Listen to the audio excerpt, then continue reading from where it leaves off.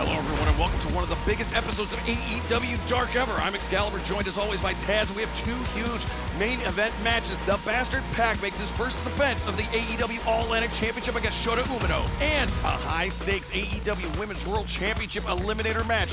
Thunder Rosa goes one-on-one with Tokyo Joshi Pro's Miyu Yamashita. 本日の第7試合、スペシャルシングルマッチ30分一本勝負を行います。 This match, a special presentation in conjunction with our partners Tokyo Joshi Pro in Japan. This event taking place this past weekend at their Summer Sun Princess 2022 event at the Otis City Gymnasium. And a pretty high-stakes matchup for this woman, Miyu Yamashita, known as the ace of Tokyo Joshi Pro. Fans of AEW Dark Elevation may have seen her compete in tag team action just about a month ago, but here tonight, Taz, she has an opportunity, an AEW Women's World Championship Eliminator. If Yamashita is able to defeat Thunder Rosa, she will get a shot at the championship. Exactly, Excalibur. Massive opportunity right now for this young lady, Yamashita. Massive, massive opportunity in her home country. You could sense in her eyes as she walked out, there's some pressure on her. But I got a feeling she's going to step it up and put up a hell of a fight against an excellent champion. Yeah, Yamashita, she has held the Tokyo Joshi Pro Princess of Princess Championship on 3 different occasions.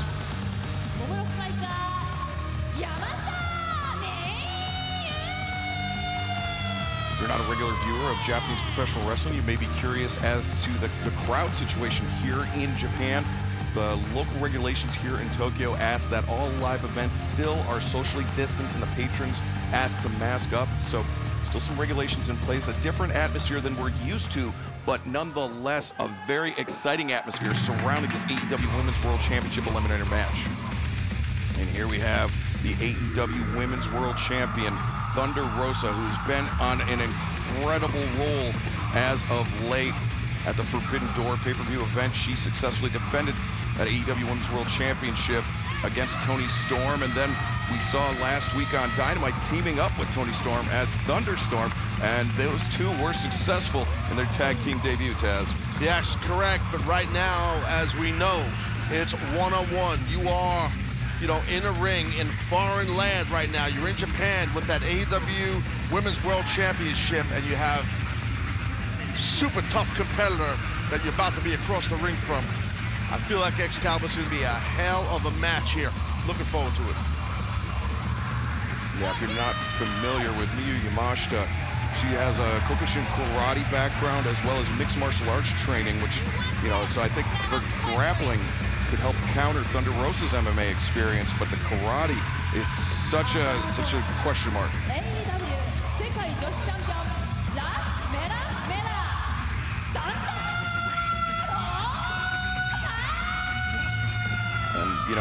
Taz, every time, when you're the champion, you always have a target on your back, but, especially when you're walking into another person's house. Thunder Rosa's walking into Yamashita's house, and with a shot at the championship on the line in this matchup, this is going to be a tough one.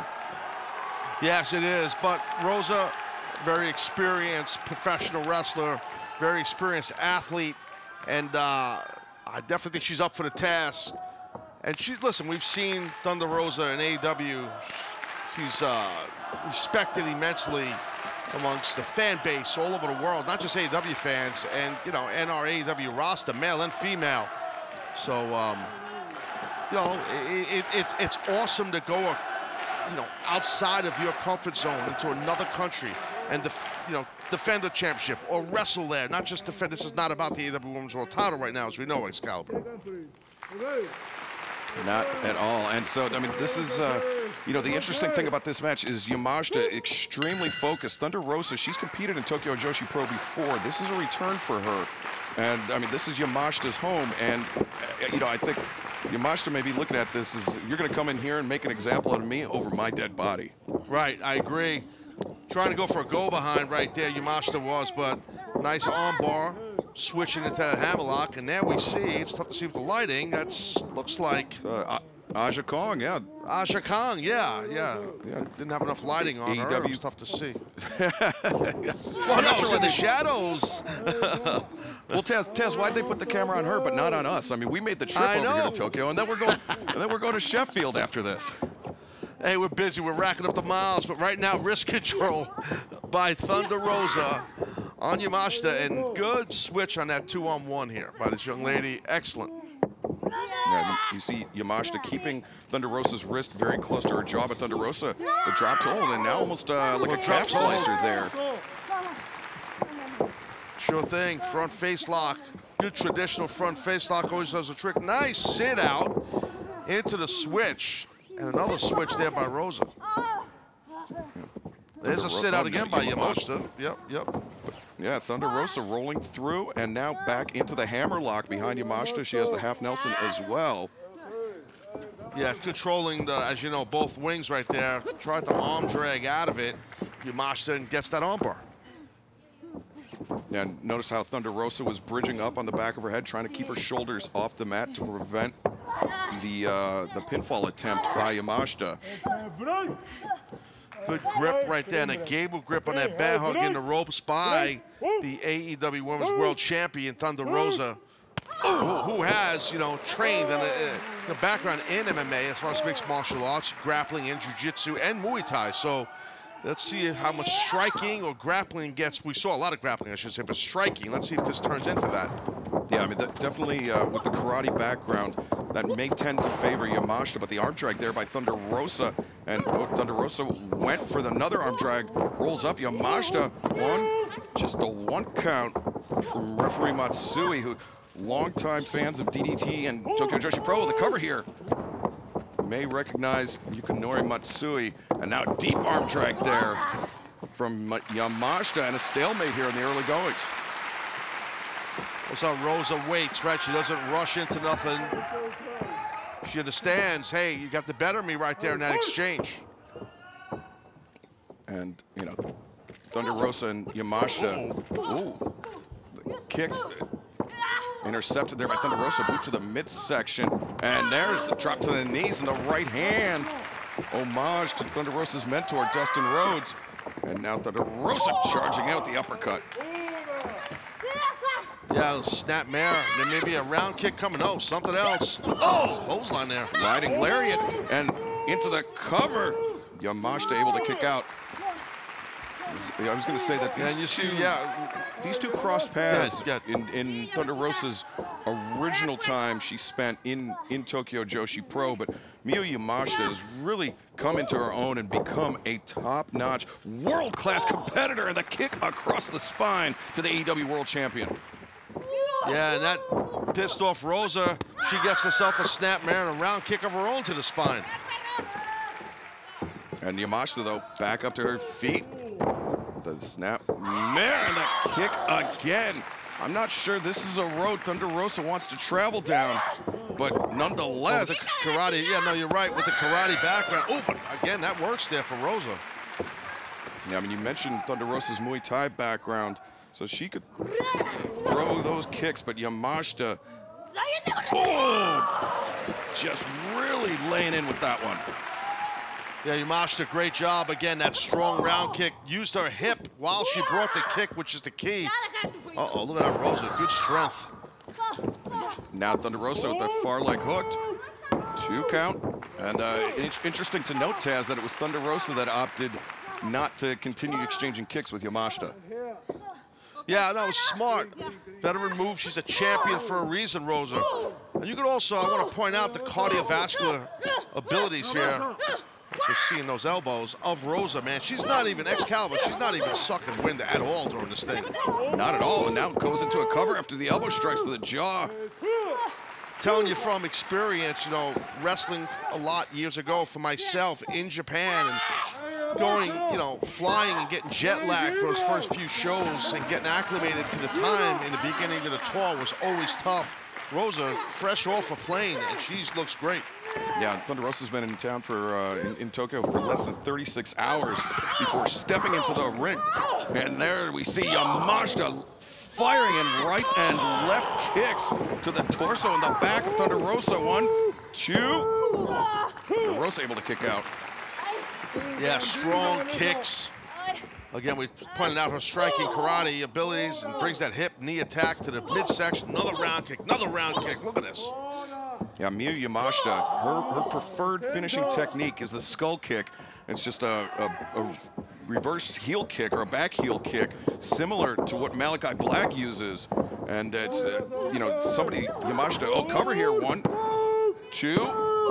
And Yamashita is somebody that's actually earned the respect of Malakai Black for her kicking prowess. So, you know, I mean, that does not come easily, Taz. No, not for sure with a guy like Malakai, an athlete like him, maybe going, she got a gut wrench into a gut buster. And the pain in Rosa's face. And now Yamashita maintaining control of the body of Thunder Rosa. Oh, Thunder Rosa, the Tijeras reverses it, and Yamashita sent spilling to the outside. Great core strength right there by Thunder Rosa. Thunder Rosa now charging in the drop kick. Bam! That was coming in hot.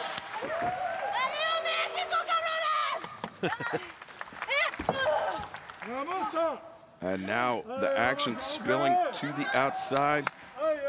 You see the junior wrestlers of Tokyo Joshi Pro surrounding the ring as ringside attendants to make sure that the action, if it does spill towards the crowd, that everybody in the audience is safe. And now Yamashita just driven spine first into the ring apron. Yeah, you can see this is where someone like Thunder Rosa thrives, but you got to be careful. Yamashita's up. Oh, what a kick by Miyu Yamashita. That young lady has got just power in her kicks, man. From her quads, her calves, the tibia bone, everything, just how quick her feet are. Excellent. Yamashita, her moniker, the Pink Striker. If you didn't know why before, you know now. She can throw those kicks with the best of them. And right now, Thunder Rosa in serious trouble as Yamashita covers the far leg, or hooks the far leg. Thunder Rosa able to kick out. Well, this is like kind of, if you had to pick, you know, who's in the lead if you were keeping score on this thing. I mean, it's kind of like evened up, Excalibur. I don't know if you feel different. It kind of seems like it's even. Yeah, my scorecard would be even thus far, but Yamashita now in control. But Thunder Rosa, you can never count her out. I mean, that's why she's the AEW Women's World Champion. Well, she didn't get all that throw right there. She tried to bring that hip across while she had the head and arm locked up. Almost like a Cobra Clutch, kind of. Yeah, it's almost like a front-facing Cobra Clutch. As Thunder Rosa, though, in serious trouble. Thunder Rosa forced to crawl for the ropes to get the break. Interesting that Thunder Rosa didn't have a counter for that, Taz. No, you're right, but as you know, sometimes that is the counter. A rope break, you know, works. I mean, but I get your drift. And now you see Rosa fighting out here with those elbows. Uh-oh, watch out. Oh, Yamashita, a kick to the midsection, went for the high roundhouse. Thunder Rosa, the boot and the stunner by Thunder Rosa. Well, Rosa is firing up the AEW Women's World Champ. You can sense the energy. Our crowd, our audience, live audience here, you can hear them. Big time lariat in the corner, and now Thunder Rosa follows up with the driving knee strike. Right to the face. Oh, Thunder Rosa is not done yet. The drop kick. I mean, we call it a drop kick in the ropes, Taz, but it's almost just like a stomp, a double stomp. It's exactly what it is. Thunder Rosa bringing the heat, and now Northern Lights suplex. 1, 2, no. Almost got it right there. Underhook with that throw. Northern Lights, even though the hands aren't clasped, it's still a Northern Lights. It was a good job, good bridge by Rosa. And a testament to the toughness of Miyu Yamashita, who, as we mentioned, this is an AEW Women's World Championship eliminator match. If Yamashita scores the victory, she will receive a title shot at Thunder Rosa in the future, perhaps even on American soil. Well, if she can keep striking with Rosa like this, that might happen. These forearm shivers by these two ladies are nasty. Thunder Rosa. And now Yamashita with the series of strikes. Thunder Rosa, the quick step behind. The Cazadora rolls through Yamashita, and there's the double stomp. Yamashita ate it right there. Rosa might get the win here, Excalibur. Cover, the far leg hooked. Again, Yamashita able to kick out. And Taz, you were talking about cardiovascular conditioning. Every time you get kicked in the chest, in the back, every time somebody stomps on your chest or your back, your lungs basically deplete, and it takes you out of your breathing rhythm. You got to refill them. Yeah. Oh, you're exactly right. It's a good way to break it down. You're perfect on that, man. It's hard, but I'll tell you, I think Rosa's cardio's great, as is, oh, look at that extension and flexibility in the legs there. The roundhouse kick lands on Thunder Rosa. Now Thunder Rosa back up to her feet in the center of the ring. Yamashita, big front kick, just flattened Thunder Rosa. Yeah. Steady diet of kicks throughout this match by Yamashita. Can she keep on bringing that? Rosa, what the hell? Oh, I see Mouthpiece Jones. All right. Bringing out the mouthpiece, and now the roundhouse. Oh, Thunder Rosa caught the kick. And now overhand chops and elbow strikes by Thunder Rosa, but Yamashita right back up to her feet. Oh, damn. Jeez. Oh, my God. And Yamashita, the pump kick, sent Thunder Rosa back, and now Thunder Rosa up on the ropes, maybe. Ooh, just a toe kick to the midsection. That was nasty. Now fireman carry here. What is Rosa going to do here with Yamashita? Ow! Death Valley driver, center of the ring. Thunder Rosa looking for the victory here. The cover. Oh, Yamashita able to kick out. Super close right there. What a battle this has been so far. Yeah, I thought Miyu Yamashita had the clear and away striking advantage, but Thunder Rosa, our AEW Women's World Champion, hanging right with her. Yeah, and our live audience here really getting into this. Why not? This has been phenomenal. Rosa's saying this is it. Yeah, she's looking for the Fire Thunder driver. Yamashita floats out, and there it is, the skull kick right on target. Miyu Yamashita shot. Gonna score an upset here. 2, no, oh. Wow. Smart by Rosa, realizing where she was, but that kick definitely knocked her loopy. And Miyu Yamashita not done yet, bringing the AEW Women's World Champion up to her feet, looking for a German suplex. Cazadora, she's gonna get it, yeah. What a German by Yamashita. 2, no. Super crazy hard to do a throw like that. But now look at this, now hoisting up fireman carry, look at this. Yamashita likes to use the attitude adjustment, but instead, they'll roll up the inside cradle. Yamashita, 1, 2, 3, 1, Miyu Yamashita! Whoa!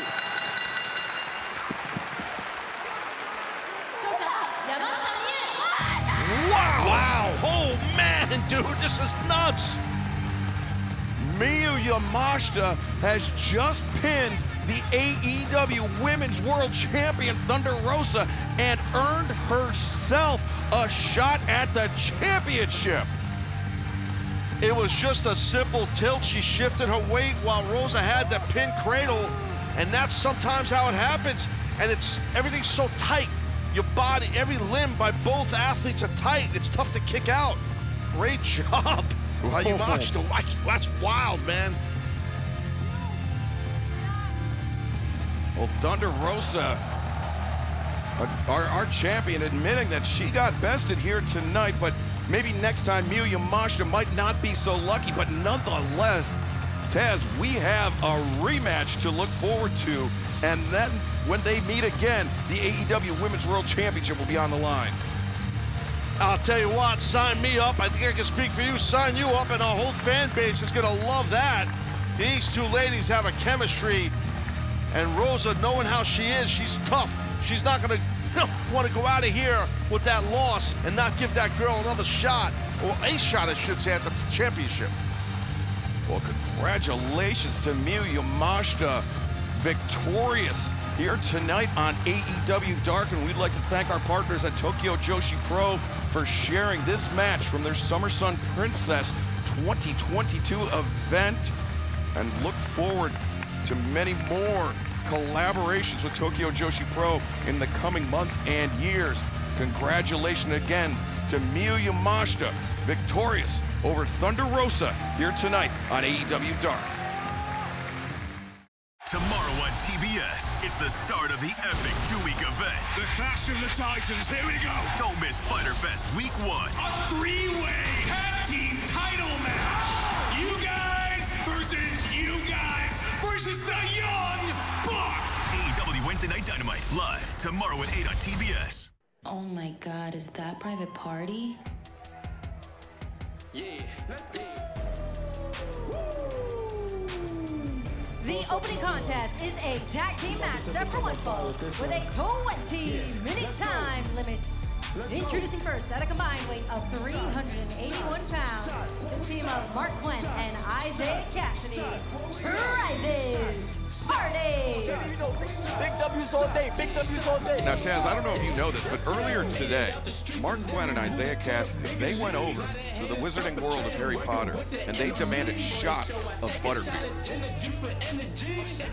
Well, I've heard that happen. I've also seen what they did at the corner store that was selling brewskis, as some kids call it.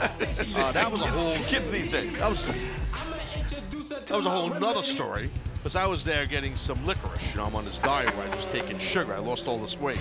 That's all I take in is sugar. Speaking of sugar... their opponents at a combined weight of 699 pounds, Bear Bronson, Bear Boulder, Bear Country. Oh, buddy, you know, a lot of comments about you online, Excalibur. Last week, all the Baby Bear, Bubba Baby Bear talk, the Bronson Bear, Boulder Jones, everything. You were out of control with that. Well, Taz, I think you were the one that was suggesting that they get a bear cub to come with them to the ring. And you know, please, this is not, we're not talking about an actual bear cub. You know, it's no, it's fictional. The food costs alone well, no, on listen, a bear cub is just prohibitive. Oh, no, it's insane. Yeah, you just give them tuna fish. But here's the thing, like, what you call a cub, I call a baby. Yeah, yeah. That's the difference here. So, you know, just so you know. I don't say cub because of the Mets. But here we go, a little tag team action. Private Party against, look at, I'll tell you, Bear Bronson right there. He's definitely cut a lot of weight. He's in great shape, man. He looks excellent. He certainly is. That, I mean, that rope chain around his neck used to be a choker. He's got the rope chain, bro. Danny Terrio. Like he's the only bear that's in Bensonhurst. Anyway, that's Brooklyn for you people that don't know what Bensonhurst is. You people. I love it. Well, right now, Bear Bronson and Isaiah Cassidy starting things off, kicking us off here tonight on AEW Dark. Cassidy rolls underneath, and Cassidy trying to make Bronson flinch, but Bear Bronson. Yeah, it's hard to do. Oh, face first. You know, I just thought I had this epiphany here, Excalibur, right here on Dark in this episode 152. You know, oh, man, nice squisher there. You know, I was thinking, if Bear Bronson keeps getting in this great shape, he's not really going to be a bear anymore. What would he be then, an otter? No, he'd just not be a bear. Oh, okay. Oh. You know, like just a tough wrestler. That's what he would be, I guess. Chop to the chest. Well, he'd still have the bear paw tattoo on his shoulder, though, and a right hand followed up by Bronson. Well, maybe he went to Baylor. Anyway, I digress. Well, oh, that spine buster. Wait, so otters are from the bear family? You know what, Taz? I'm gonna let you do your own research. That's a no. Shots. Sorry. It was weird watching Bear Bronson do shots with the gold chain, with the rope chain, bro. He's in the club. That's right. Yes. He's at the booth next to Private Party, and Isaiah Cassidy slips out behind, makes the tag to Mark Quinn, and Quinn gonna have to contend with Boulder of Bear Country. Big Boulder. Bad man, bad bear, I should say. But Quinn rethinking Isaiah Cassidy. I'm not sure he's very slow to get up on the apron. I don't think he wants to be tagged in quite yet. But side headlock taken by Mark Quinn. We heard Mark Quinn. Who's scared? He's not scared. Mark Quinn's not scared of Bear Bronson. And, I should say Bear Boulder. Well, he's not scared of either of them, Taz. And You can see there, Mark Quinn actually dipped his lower jaw in glue and then went rolling around in lawn clippings. Or put his face in the bowl of a porta potty. I mean, what he does on his off time, Taz, is wow, Bear Boulder. That's a yam bag lift.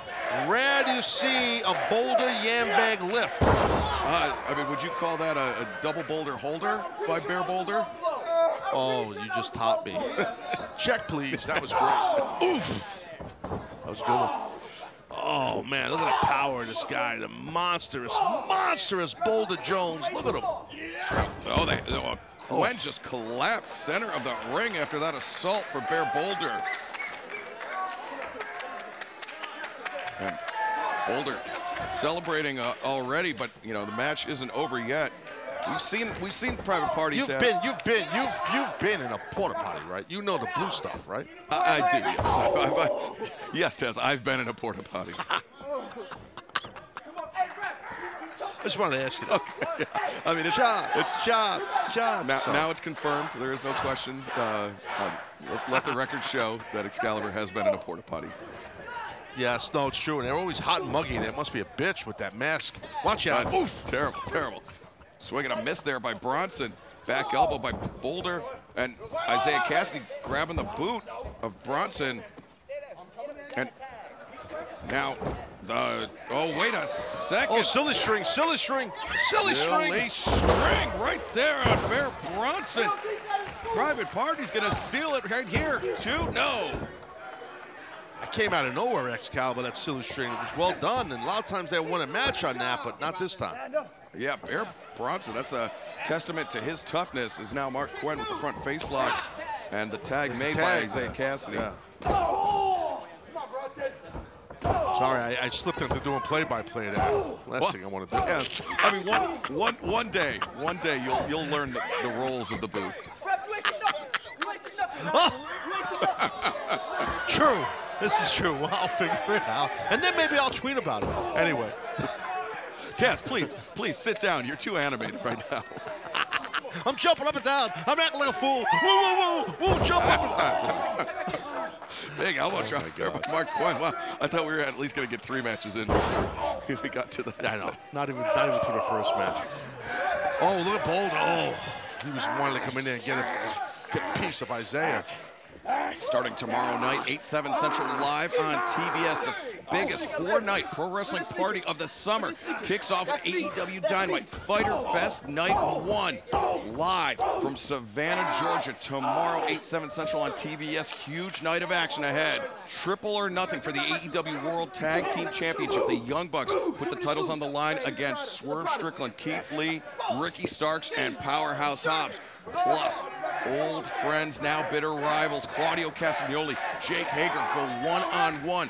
Anna Jay takes on the Professor of Professional Wrestling, Serena D. Plus, we will hear from Christian Cage and Luchasaurus. We'll be in action tomorrow night on the first night of Fighter Fest. Shoulder blocks really hit its mark as you see Private Party here singling out Bear Bronson in that corner. And really getting on a pretty good referee, Mike Posey, trying to stop that, but you got to be careful there, Mike Posey, because Mark Quinn can be a little sketchy at times. Yeah, Private Party doing a good job of neutralizing the size advantage of Bear Country just by, you know, taking advantage of the referee's position, or lack thereof. Took the leg out right there. Really tough shot in the knee. Another shot to the knee of Bronson. Bear Bronson.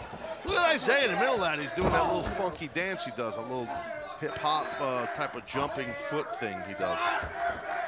I mean, I was just going to call it stomps to the knee, but, you know, I mean, if you... He did like a little, when I say hip-hop, I don't mean the genre of music. I mean hip-hop like he jumped up with his hip and he hopped. Like a legitimate hip-hop. But understood. Yeah. It's hip. I'm not talking about like Travis Scott or like Jay-Z. They're 2 different generations, but you get it. I said Jay-Z because you're a little bit older. Yeah, thank you, Chaz. I appreciate that. Dumbing it down for me. No, I was going to say Isaiah Cassidy and his hip dysplasia is very well known. Right. And now Bear Bronson able to to lay in shots to both members of Private Party. Not the type of shots they like, but stopped in the midsection. Meeting of the minds there by Private Party. Back elbow. The boot caught, and Gwen gets flattened out, and so does Isaiah Cassidy. Excellent by Bear Bronson. He's got to try to get the big boulder in this thing here. Can he get there? Bronson making the crawl. Boulder fresh on the apron, and the tag is made. Shoulder tackle, and the lariat by Boulder. And the scoop and the slam for Cassidy. The scoop and the slam for Gwen. Big landing from such a big dude, man. He's so tall and big and strong. Oh! Splash in the corner. Gwen sent. Oh, Gwen hung on to the ropes. The Gamagiri blocked there by Boulder. Oh, Taz, this does not look good for Private Party. No. Isaiah is in a bunch of trouble. Watch out! Oh, man, how strong. That is so impressive by Boulder. Boulder carrying both members of Private Party, and then just the fall-away slam. Oh, that was close. Isaiah Cassidy is super tough. Yeah, that was impressive. You're right. The kick out by Isaiah, very impressive. Such a huge man on that double team maneuver. Well, it was a double team. It was one guy on one team. Oh, the fall-away slam, almost like a Samoan drop. It was two things at once. Now Bronson's tagged in, but he's got a messed up paw. What does they say? A wheel, a leg. I don't know what a leg of a bear is called. I think they still call them legs. His leg is hurt. Thank you, Taz. Great analysis. You're welcome. Yes. And now the senton interrupted, or excuse me, the cannonball in the corner interrupted by Mark Quinn. Quinn now tagged in as the legal man along with Bronson, but the boss man slam from Bronson. Excellent right there. Good job by Bear Bronson. Maybe get a cover or something, do something else, but he's G'ing up here. He's feeling it. Yeah, maybe they're thinking the bear bomb. I think you're right. Mark Quinn planted down hard by Bear Bronson. Bronson now very slow to get up. I'm not sure this is the best idea, Taz. No, I know. He was trying. Got to give the man credit. He was giving it a shot. Oh, he got rid of it. They're going to do this. The bear bomb by Bear Country. Oh, wait a second. Isaiah Cassidy comes off the springboard cutter. That was impressive. That was impressive. Boulder just ate a drop kick to the face, and now Isaiah Cassidy over the top crashes down on Boulder. Oh, my God. Jeez. What the hell? And the shooting star press by Mark Quinn. 2, 3. Private Party steals it. Winners of this match, Private Party. Well, Private Party scoring the win here tonight in our opening contest, Taz. Yeah, no, let's take a little look how it happened and what happened here. It was pretty wicked. See right here, caught it beautiful right there. And Bronson landed from so high, and then that shooting star press by Quinn. And you gotta understand too, Bear Bronson was injured during this match with that leg, so it's tough for the guy to kick out, man. Good match, though. Good match, a good win by Private Party. Last September, 20,177 AEW fans are here. History was made in New York City. Ladies and gentlemen, what a night, what a scene. On Wednesday, September 21st, Oh my God! the U.S. Open's signature venue in Queens opens its gates yet again for the experience of a lifetime. AEW Dynamite and Rampage Grand Slam is back. Singles action coming up next here on AEW Dark. The captain, Sean Dean, goes one-on-one with Conan Lycan.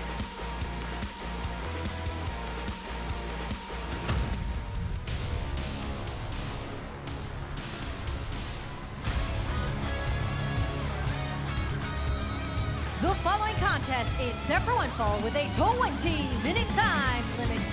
Introducing first, from Chicago, Illinois, weighing 201 pounds, Captain Shawn Dean. You heard Shawn Dean was in the new Top Gun, right? I think he had like a partner, like a long talking part. I haven't seen it yet, but I'd be interested to hear about that. Yeah, is it big spot? Yeah, I'll tell you about it in a little while. Yeah. Okay, cool. Can't wait for it. I mean, that was a very energetic jaunt to the ring there by Shawn Dean. Very athletic man. And his opponent, already in the ring from Albany, New York, weighing 260 pounds, Conan Lycan. Well, speaking of New York State, nice transition there by myself. Well we'll be making done. our debut on September 7th in Buffalo, New York at the KeyBank Center. And then later in September, AEW's Grand Slam returns to Arthur Ashe Stadium in Queens at the Billie Jean King U.S. National Tennis Center on Wednesday, September 21st. Tickets for both events go on sale next Friday, July 22nd, 10 a.m. Eastern at AEWTIX.com and Ticketmaster.com. Yeah, good side headlock by Shawn Dean. I'm impressed with Shawn Dean, man. He's able to, you know, combat opponents here in AEW and right here on Dark and take a guy like this big Conan guy. Right now he's in trouble, Shawn Dean, but I think he'll turn it around. Look at this leapfrog. That's impressive, Shawn Dean. Leapfrog and big arm drag. But he could do this while, oh, look at that drop kick was perfect from Chicago's own guy right here, Shawn Dean. I'm just saying, being in a movie like Top Gun, like with actors like Tom Cruise and Jennifer Connelly, Miles Teller, Shawn Dean, John Hamm, Craig Powell. It's crazy. Whoa, Conan Lycan just... What the hell? Oh, Conan Lycan up to his feet. Wow. Wow. I'll tell you that. And, Conan Lycan goes face first into the steel ring post. Taz, do you happen to know the total runtime of Top Gun? Top Gun, I know the budget on the movie was like $170 million. The runtime... Yeah, it was definitely over an hour. I know that. most films are. Well, yeah. But Shawn Dean said, I'm not working past 2 hours in the movie industry. That's what he told them. The captain, he's gonna fly. Uh-oh, he got caught. He got caught, much like Goose did. That's Conan Lycan. Oh. And the far leg hook. Shawn Dean kicking out. Well, big man from Albany right there, driving the captain into the mat. Wonder what Tom Cruise would think of that. Huh. Well, Taz, we were talking about Albany. You know, New York is a state, and you know what else is a state? Georgia. And we'll be back in Georgia tomorrow night for AEW Dynamite, kicking off Fighter Fest at the End Market Arena in Savannah, Georgia. Great seats still available. And then next Wednesday, return to the Atlanta area in the Gas South Arena in Duluth, Georgia. That's Wednesday, July 20th. Tickets available for both events right now, AEWTIX.com. You know what else is a state? Maine. Yes, it is, Taz. Oh, look at that. Are we headed to Maine, or are you just like... Well, you're pointing out states, so am I. I don't know, it's far up there. Oof. Yeah. I was looking at a summer home in Maine. Nice, well done. Must be nice to make the millions you make. There we go. Captain's millions of pennies. Captain with that strong clothesline running back elbow. I'm trying to call a match, sir. I'm trying to do my job. I'm doing play-by-play. I'm not even a play-by-play man. Well, I'm over here counting my money, Taz, so come on. Oh, DDT by Shawn Dean.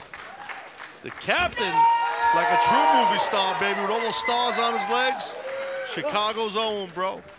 Windy City Jones. Here we go. Shawn Dean hyped up in that corner, and now the three-point stance leaps into the shoulder tackle. Takes down Conan Lycan. The cover, and Conan Lycan able to kick out. Hey, he got in that three-point stance. Lefty Jones fired out right there in that three-point stance really well. Good football background for Shawn Dean. Played for a short time for the Minnesota Vikings. Tried out for the Jaguars. They cut him. That's not true. The movie part's true. The football part's not. Yeah. We're just having a laugh here. Oh, Conan Lycan using Shawn Dean's momentum against them. Plants him center of the ring. Big upset. Be an upset here. Whoa. That would have been an upset. Shawn Dean really, he showed good heart and good toughness on that kick out.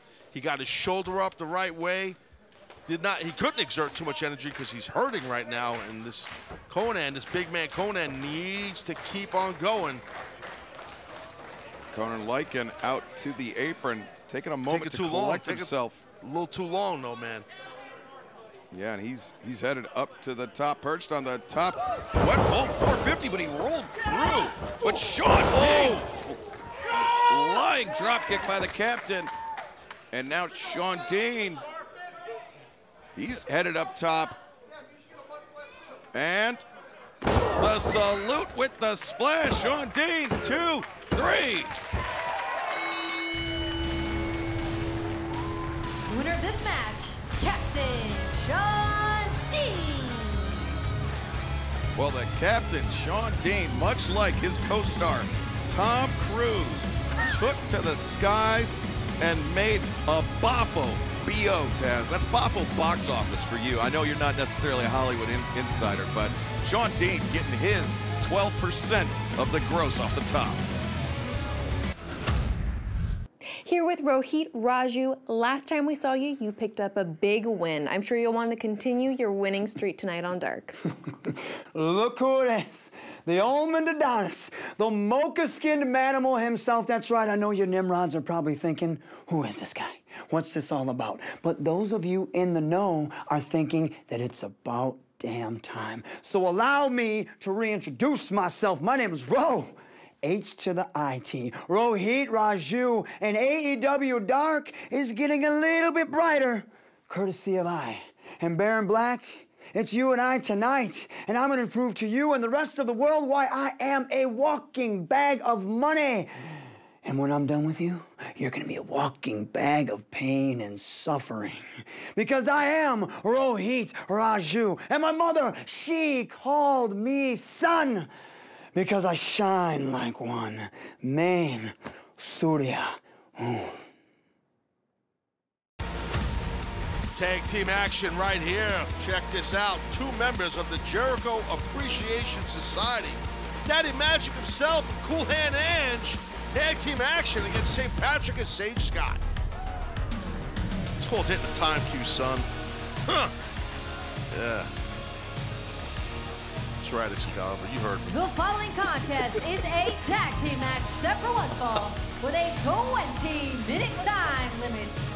Introducing first, representing the Jericho Appreciation Society, Daddy Magic, Matt Menard, and Cool Hand Angelo Parker. I'll tell you, it's impressive, Excalibur, just to see these 2 men walking still after that blood and guts situation. That match on Dynamite was insane. Yeah, 2 weeks back, that blood and guts match, a night that none of us will soon forget, let alone Daddy Magic, Matt Menard, and Cool Hand Ange. We'll have more on that in a second. Back down to Dasha.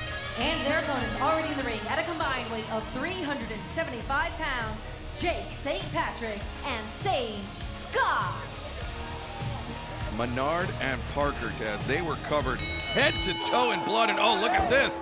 The blindside assault there by Angelo Parker and Matt Menard.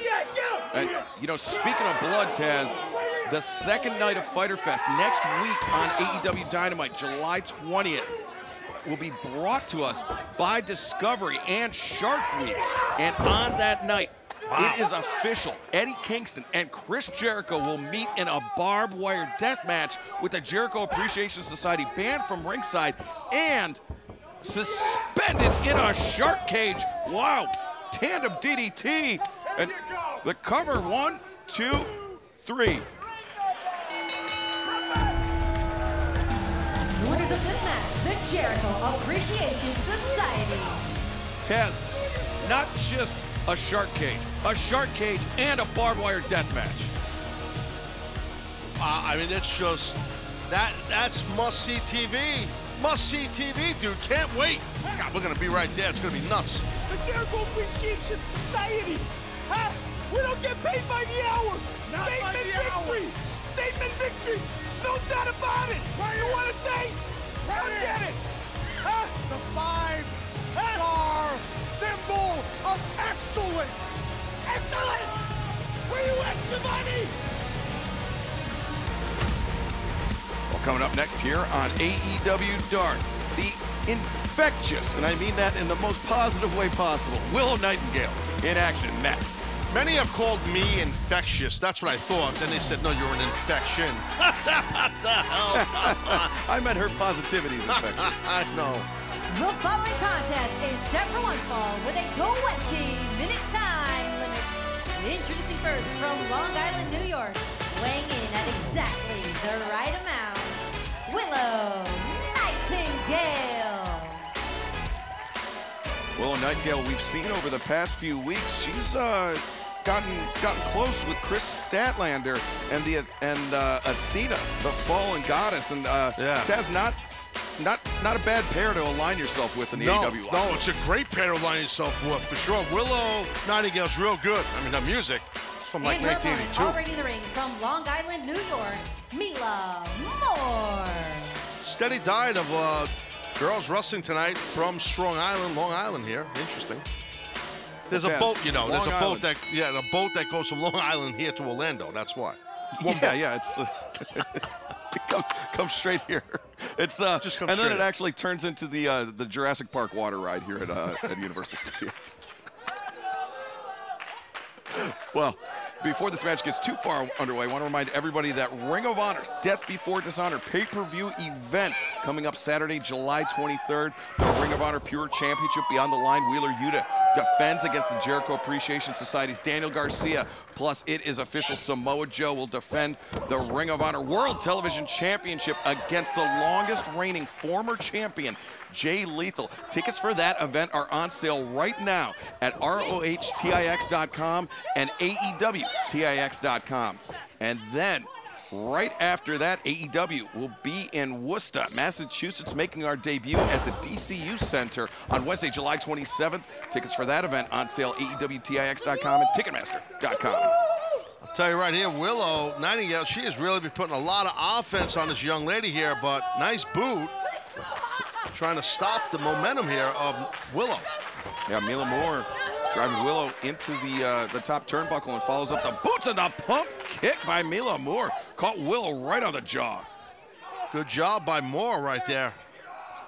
I'll get on her there. That's it. That's it. That's smart. Be aggressive. There could be some Long Island issues here. You never know. It could be a Nassau County versus Suffolk County thing. We're not sure.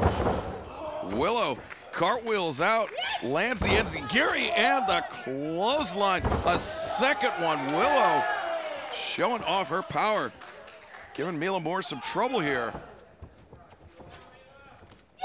And, Willow just scooped up Mila Moore and planted her. Yeah, showing the strength. Yeah. Nightingale, I think she's getting ready to finish Moore off here. Yeah, Willow looks like she might be trying to kick it into high gear, has the gut wrench, looking maybe for the doctor bomb, but no, Mila Moore needed the midsection, and now Mila Moore, the back stabber on Willow Nightingale. Mila's got her covered, just a 2 count though.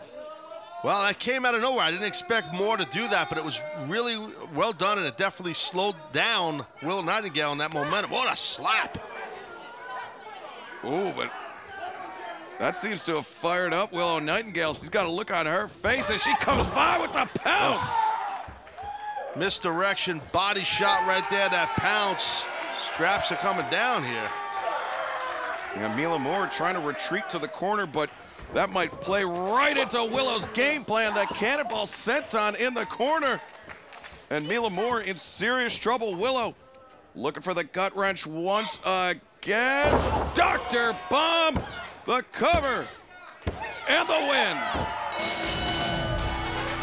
Winner this match, Willow Nightingale.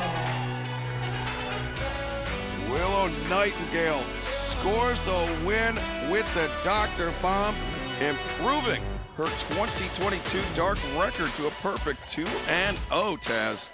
Yeah, no, it's impressive. You see Willow, she's very proud of herself, very happy. She should be. Very jovial, dancing amongst all of us here in Orlando. And very happy and peppy and bursting with joy. Yeah. And, that guy's a Braves fan. I don't like Braves fans, damn it! I don't like the Braves. Why did we shoot the guy on camera with a Braves t-shirt? Sorry, outburst. All right, we got a one-on-one contest right here. We got Baron Black going one-on-one with Rohit Raju. That's happening right about now here on Dark. number 152.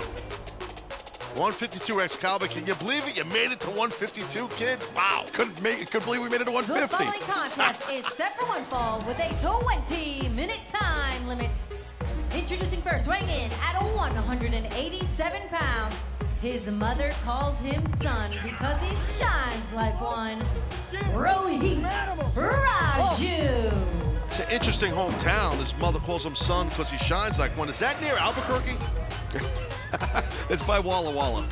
All right, now I know where it is. Flex Jones. Actually, I think that was a real guy, Flex Jones. His opponent already in the ring from Atlanta, Georgia, weighing 218 pounds, Baron Black. Tell you what, Excalibur, Baron Black does not look too impressed at Raju. The look he gave him was like, I don't like you, and I'm going to knock you out. So. Yeah, very, very dismissive look on the face of Baron Black toward Rohit Raju.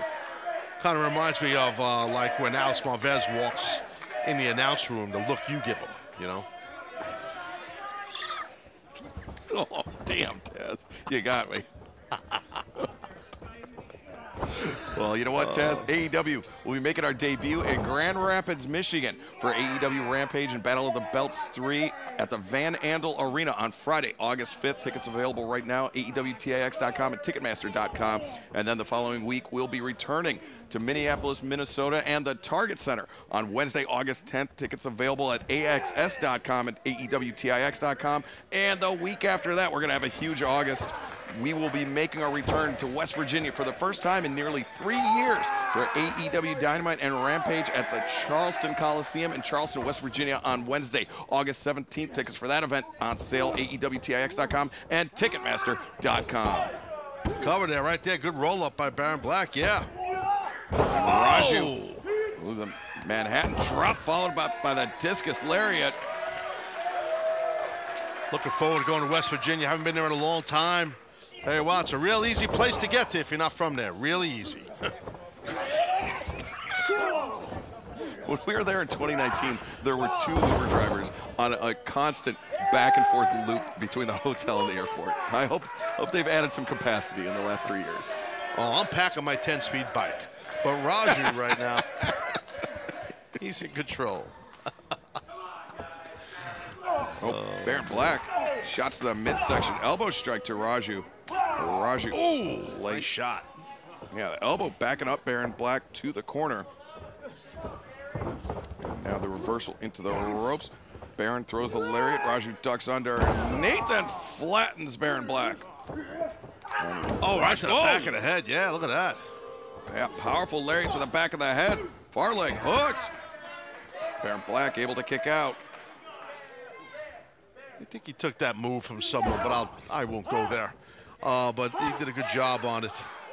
Please don't prod me, please. I know you're gonna. No, Taz, I was just gonna talk about how Fyter Fest, the 4-night pro wrestling party kicking off this, the biggest 4-night pro wrestling party of this summer, kicks off tomorrow night, live 8/7 Central on TBS.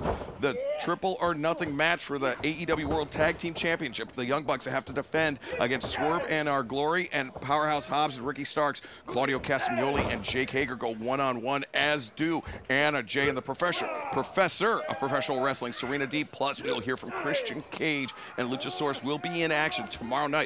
Fyter Fest, night 1 on Dynamite. Loaded tomorrow night in Savannah, and right there, Baron Black taking Rohit Raju right down when that last shot was that big strike, big chop, I should say. Oh, Raju comes in. Baron Black step behind, and now Baron Black just gut wrenched up Rohit Raju, and he planted on Baron. Oh, Baron Black floats over into the crossface, Taz. Yeah, tough hold to get out of. Guys, all of his weight's on back here, pulling a nice cradle, though. Good counter into that reverse cradle, but a good way to break out of that hold. A nice knee strike, a rising knee strike, I should say. Yeah, Raju caught Baron Black in the middle of the discus motion, right on the jaw, and now Raju, the running boot in the corner. Now Rohit Raju, cannonball senton. Raju must be watching his Willow Nightingale matches. Yeah, yeah. Or Brody King. Right? Raju The diving stomp right on target. The cover. And the win for Rohit Raju. Winner of this match, Rohit Raju. Got the win there, impressive fashion. Baron Black put up a good fight. It was close, but Rohit got the win. Yeah, it was a good back and forth battle. But ultimately, Rohit Raju scored the victory here tonight on AEW Dark. Congratulations, Rohit Raju. Coming up next here on AEW Dark, the South African submission specialist Angelico in action next.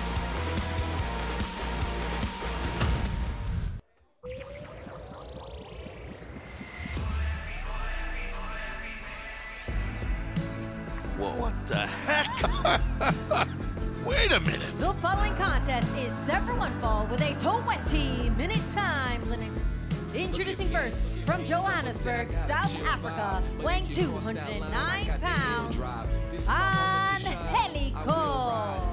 Tess, we need to lay out. All right, we need to lay out so we guys. can hear this. Positivity, I'm vibing out. Hit a hand to the task and then I'm riding out. No stopping, keep your eyes locked in. Always the first choice, never the second option. Oh my God, this is a revelation. I'll tell you right now. So, we were both a little taken aback as this expression goes. Oh, damn it. Look who's reffing this thing. I didn't realize that. Shit, damn Remsburg. But anyway, I was a little, and so were you taken aback because I love the old Angelico song, but I gotta tell you, I think I love this one more. And his opponent already in the ring, Logan LaRue.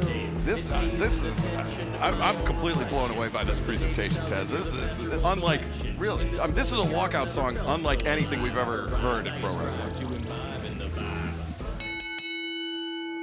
He's still doing it. He's just, I just love Angelico. It's my guy, man. He's my guy. I love this guy. You know that. Well, Angelico's tremendous. And Taz, actually, Angelico put something up on social media last week, and it was about how he I don't even think I follow him. Hold on. Do I follow him? Sorry. I hope you do, because I love this guy, but I don't follow him. Hold on. Yeah, I think I follow him. Sorry. Well, what happened? So he talked about how he had a private training session with Negro Navarro, one of the best Llave technicians in all of Mexico, Mexican submission wrestling technician, and he had a private training session with him where they focused exclusively on stand-up grappling. And can you just basically break that down and just tell people what the importance of that is? Oh, it's super important. I mean, if you can, once you master stand-up grappling, stand-up wrestling, some, in the UK or back in the day, catch as catch, chain wrestling style, it's everything, because the key is to get your opponent down on the ground. But how do you do that? You have to master stand-up first. So that's kind of like Angelico with Navarro, going back to his roots to remaster that. It's very smart of him. Very good job. And you see right there just how fluid Angelico is, bringing Logan LaRue down to the mat and using his opponent's momentum against him in doing so. Really, really efficient economy of movement there by Angelico. How do you spell Angelico? A-N-G... A-N-G... Oh, it's right here on my sheet. I got my whole script that I use. See, ladies and gentlemen, everything you hear me say, I read a script. Yes. It's all a script. None of this is ad-libbed. Everything is very tightly produced here on AEW Dark. Absolutely. That's a tight hold right there. Look at this. Break the guy's spine. Logan LaRue forced to carry Angelico's weight, and Angelico converts into a pinning predicament. LaRue able to kick out, breaks free of the grip of Angelico. And just like to remind everybody in Ohio, we are making our debut in Columbus, Ohio at the Schottenstein Center at The Ohio State University on August 3rd. Tickets on sale right now, AEWTIX.com and Ticketmaster.com. And we'll be returning to the Wolstein Center in Cleveland, Ohio for the last time in 2022 on Wednesday, August 24th. Tickets available for that event right now, AEWTIX.com. Well, I got some bad news for you. Nice drop step to go behind there by Angelico. A little bad news. Hold on, I'll get to it. Standing switch here by LaRue, and another switch by Angelico. Trying to sit through to break the grip. I got some bad news for you. Hold on. There's still bad news. That's another switch. Is that these guys keep on exchanging waist locks? Yes. Yes, once the switches stop, I'll tell you the bad news. Look at that elbow. Wow, good job, Angelico. Nice striking blow. Swing and a miss by both men. Roundhouse kick avoided by Angelico. The sweep, the lariat avoided by LaRue. And LaRue comes in with the flying forearm. Yeah, LaRue now is locked in. Angelico's got to be careful here. Are you waiting for the bad news? Do you even give a rat's ass? You want to know? I do. I was waiting for you to drop it in, so I started calling the match. LaRue, oh, the spear. And now the near leg hook by LaRue. Angelico kicks out. What's the bad news, Taz? I'll get to it in a second. Hold on. You see LaRue now trying to get some momentum here. He's looking pretty good, Excalibur. I'll tell you that. LaRue charges and to the floor. That extra momentum really rocked Angelico, and now Logan LaRue up to the top rope. LaRue. The drop kick. Intercepted. And now the Navarro death roll by Angelico. Logan LaRue is trapped and will have no choice but to tap out. Good job, my man Angelico. So the bad news is I don't follow Angelico. I thought I did on the Twitter. But the good news is no, there's more bad news. There's more bad news. Oh no! Angelico doesn't follow me. Wow, that's disrespect. So now what happens is... Wow, what a revelation. Right, now me being High Road Jones... Why is Bryce Rensburg trying to have rhythm and dance? Damn it, Bryce, just get out of the ring. I follow Angelico. You, Angelico, let's see what you do now if you follow back me. Because that's how I judge it. I'm going to put people on blast on the show next. From going forward about social media. If they don't follow me, I'm going to call them out. You see that picture with Negro Navarro, though? That's a cool shot. I did. It's very cool. Very cool. Not as cool as this cat. Here we go. One-on-one matchup. The Factory's Nick Camarado against you-know-who. The high-flying, dangerous Dante Martin. The Law Stood still rolling. I'll get into that. Seidel's in the corner of Dante Martin. Here comes Camarado of the Factory.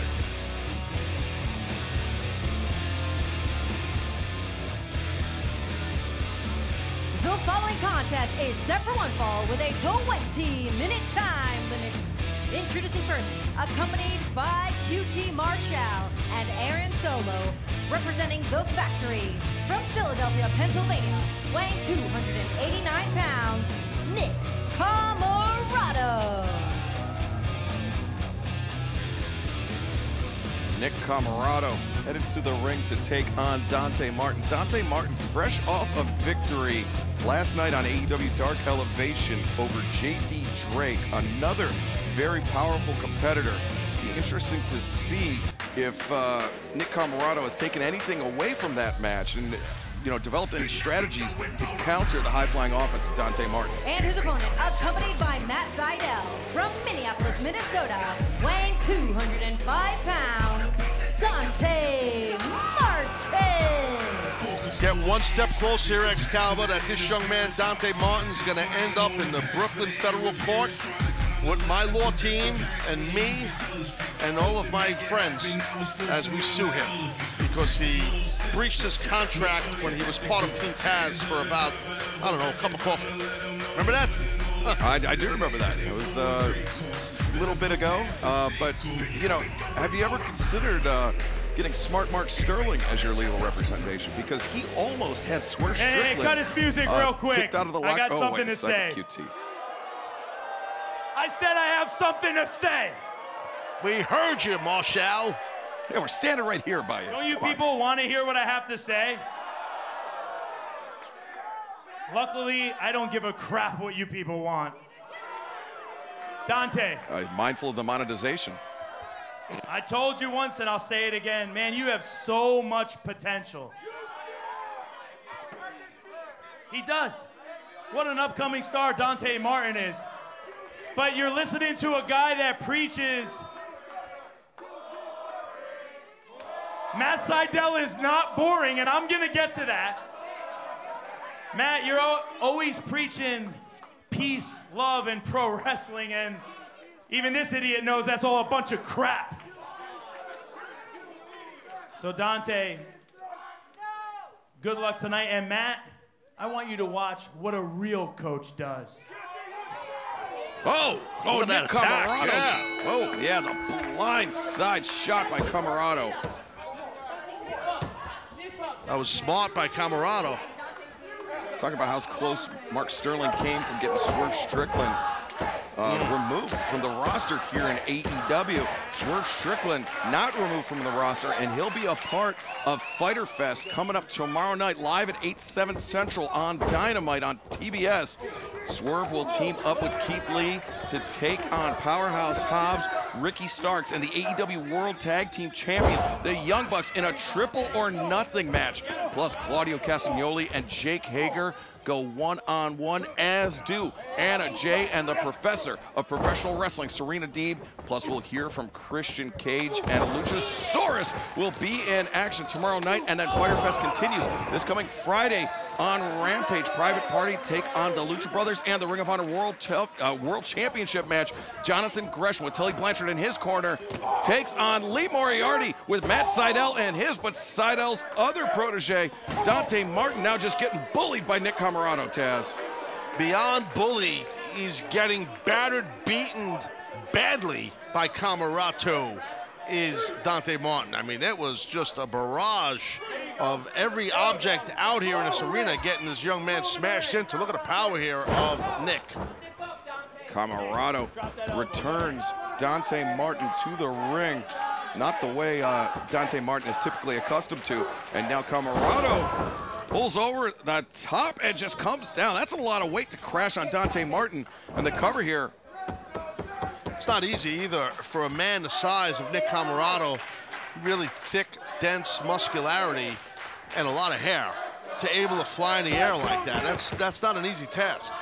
You hear the crowd here at AEW Universal in support of Dante Martin, but Camarado sends Dante hard into the turnbuckles. I'll give you an airplane analogy. So Dante Martin is a Learjet, as we know. He's a Learjet, where Nick Camarado, he's like a 767 jumbo jet. You know what I'm saying? We travel a lot. You get it. We both travel. Okay. I was thinking, you know, that Dante more of a SR-71 Blackbird, but, you know, that's neither here nor there, Taz. Hold on. Yeah, that's true. 1, 2. Well, no, we could go, if you want to go more in the aquatic world. Dante is like a cigarette boat. I don't think that's the actual name, but you know what I mean. Sure. And Nick Camarado is like just a big cruise ship with the factory logo on the side. A tugboat or a freighter or something. Freighter, yeah, he's a big man. So not, oh, look at that Aaron Solo with the cheap shot. Hey, like it or not, that was quick and smart by Solo. And I mean, look, I'll tell you that. Please let me say this, Excalibur. I just want to get one word in this whole episode. I can't even get a word in. Just one word, Excalibur, just one. So I'd just like to say this statement. The disrespect of this Dante Martin. This is why I don't like this guy. Look at the nerve, the audacity to wear the factory's colors when he's wrestling the factory. Huh? See, that's Sydal. That's my Sydal doing that stuff. That's why. That's a fair point, Taz, but, you know, and I mean, you have to remember that, you know, the factory, QT Marshall, he's been going around offering people to mentor them, to train them. Oh, what a neck breaker by Nick Camarado. You know, if you don't, and if you do get trained by the very talented, great coach that he is, you know, QT Marshall, and then you have a problem or get over, he gets mad at you, and then he wants to fight you. So we've seen that in the past, too. And QT Marshall does not take it kindly. I mean, QT, I think in his opinion, he believes that he's being magnanimous. He's being the bigger man, offering these competitors to train. But, you know, I mean, we've seen Dante Martin. I mean, Dante's challenged for the AEW World Championship. He's an exceptional competitor. And as he floats over with a sunset flip attempt, but Camarado brings Dante up to his feet. What I'm saying, back Taz, hard. He's just keep. What are you saying, sir? Please tell me. Is that maybe Dante doesn't need QT Marshall and QT's influence? Whoa! Right about now, I think Dante needs a lot of help because Nick Camarado was manhandling him. But to the point you were making, hold on, the point you were struggling to make, but I digress, is Dante doesn't need QT Marshall. And I don't know, I mean, I know he respects Matt Sydal. Matt Sydal is a tremendous, world-renowned competitor, respected throughout the world, as we know, in locker rooms everywhere. But Dante is so damn talented, man. He can stand on his own, but he's getting guidance from Sydal. So I don't think that's horrible. Hey, he breached the contract with Team Taz. That was a big mistake, because we're about to see two members of Team Taz as the World Tag Team Champions tomorrow night in Savannah, Georgia. That's right, AEW Dynamite Fighter Fest Night 1. 4 of the biggest pro wrestling nights all summer coming your way starting tomorrow live at 8/7 Central on TBS. As Dante Martin, fighting up to his feet, attempted the hammer throw into the corner. Nick Camarado puts the brakes on that, though. The big power advantage, as we've been pointing out for Camarado, there's that quickness, and Dante's so good at countering with. And Dante throws the elbow strike. Camarado is charging in, eats a couple of shots from Dante, and Dante laying in rights. And oh, but the knee strike to the midsection stopped Dante in his tracks. Yeah, that was a well-placed knee and big, thick thighs of Camarado. And, oh, Nick got stopped again. Watch out here. This is where Dante's at home. Dante diving, cross-body. And his momentum carried him off Camarado. And Dante crashes down on Aaron Solo. And Dante owed Solo that. And Dante trying to keep his eyes on all the members of the factory, but right now, on target, the missile dropkick takes down Camarado.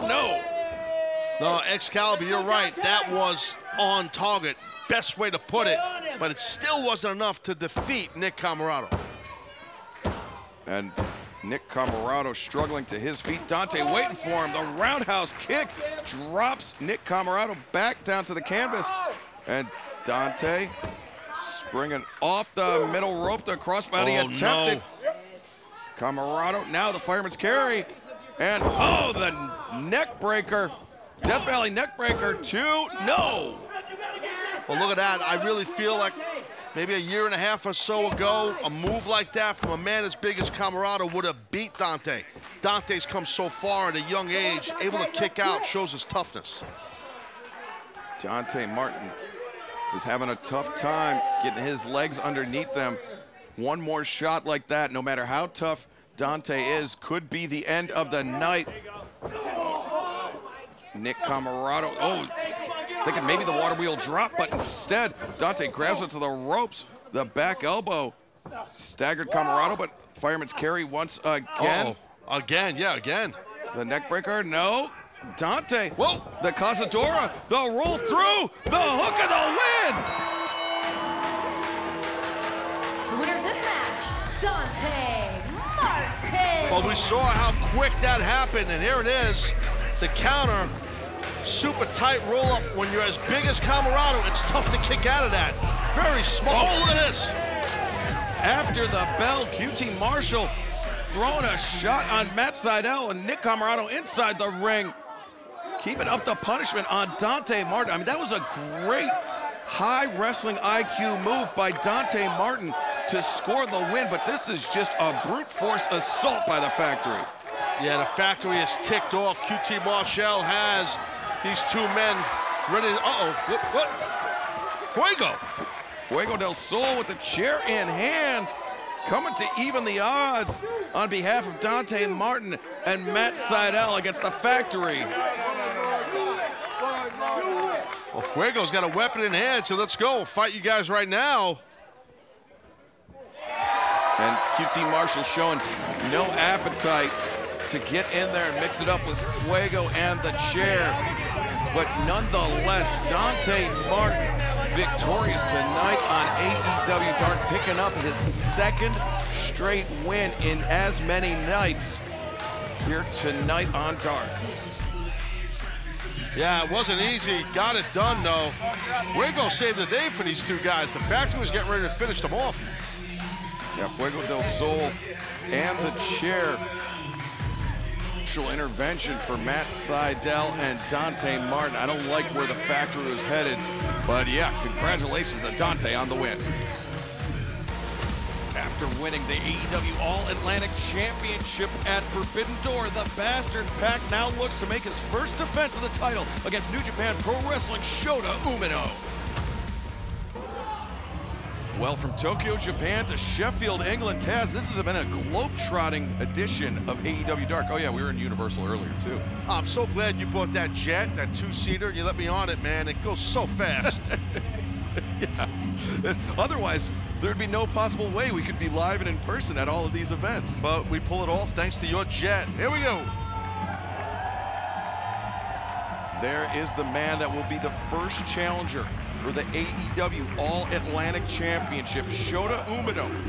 Fans were introduced to Shota at our Forbidden Door event last month, and really, Taz, one of the clear fan favorites.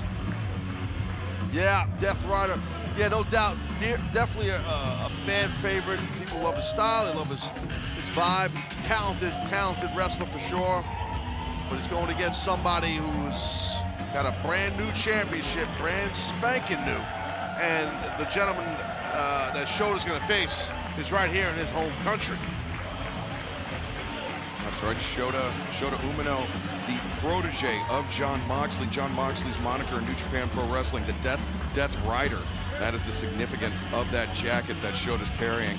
And Moxley, if you're somebody that has earned the respect of the interim AEW World Champion Jon Moxley, you've got to be a pretty tough guy. But Shota Umino is going to have his work cut out for him. Not only are we just down the road from here in Sheffield, from Pac's hometown of Newcastle, but as you said, this is the first time that Pac will be defending that AEW All-Atlantic Championship, which he won at Forbidden Door. And we've already had one upset tonight, that Taz. Pac is not going to, I don't think he's going to allow for a second one. I agree.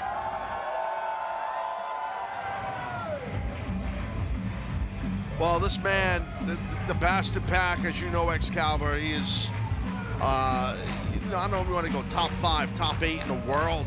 I mean, I don't think anyone could argue that. He is that just amazing in between the ropes for a long time. And he had this ovation for him. Yeah, what a homecoming here for Pac in Sheffield. As there you see the AEW All-Atlantic Championship, which Pac won in that 4-way match at Forbidden Door against Miro, Malakai Black, and Clark Connors of New Japan Pro Wrestling. And so Pac now making the trip across the Atlantic to defend that title for the very first time. Well, you know, when you have a brand new championship, I think it's very important that whoever is crowned that first champion, male or female, it needs credibility on it. And a man like Pac, an athlete like Pac, brings a plethora of credibility and ability and talent and style points, all this stuff. Years of being a champion basically everywhere he's been. That's how good this cat is, man. He's amazing. Yeah, Tez, I mean, while it's been great to watch the matches between the House of Black and Death Triangle over the past few months, it's really, I think more interesting now to see Pac in this situation where he is a champion. He's kind of fulfilled his destiny here in AEW, and now he's going to be traveling around the world defending that All-Atlantic Championship. Yeah, no, I know, and that's the thing with a championship, and especially if you're gonna bring this thing, if you're gonna bring it across, all over the world. I mean, it really makes it special. All-Atlantic Championship, AEW. There's our first ever champ. Let's see what happens here in this matchup. Let's throw it down to the ring announcer, Francesca Oliver, for the introductions of the champion and challenger.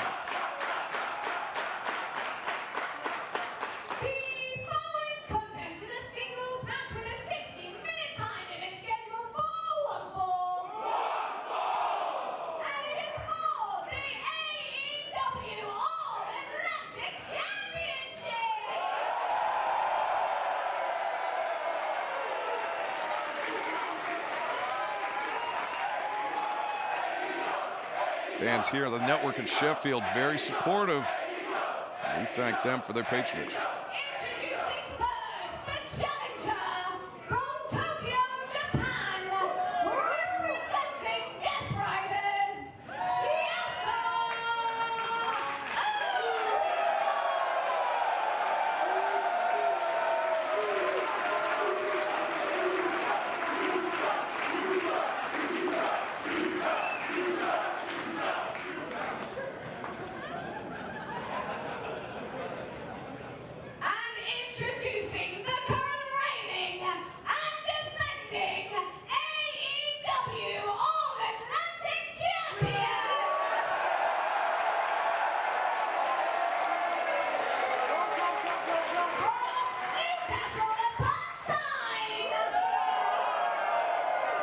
He is a bastard.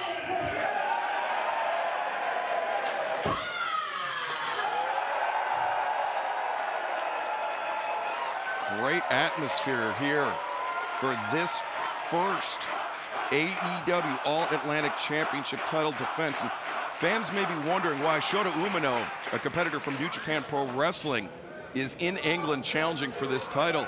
Taz, can you talk a little bit about the dojo system in New Japan, and then the philosophy behind the excursion once you graduate the dojo? Yeah, once you graduate, you go on these excursions, go to different parts of the world, stay there for some time, no matter if it's the United States or if it's in the UK, wherever it could be, just to build experience and learn other styles from foreign lands. And I think that for many years in Japan and professional wrestling, their dojo system, not just New Japan, I agree with that. I do, especially years back when there were more territories, especially in the United States or Calgary, you know, Bret Hart's family, you know, Stu Hart and all that stuff. You would see a lot of great Japanese talent end up over there back in the day on excursions. You could go on and on as Excalibur, you know, with great wrestlers from Japan that were on excursions when they were young.